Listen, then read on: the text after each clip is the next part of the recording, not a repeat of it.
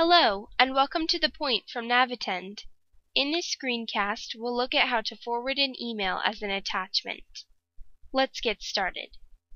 With the email selected, click More, Forward as Attachment, located in the Respond area of the Home tab.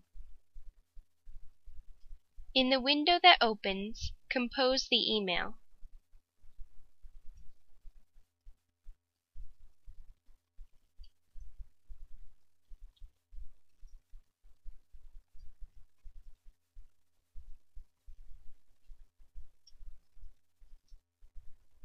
Enter a recipient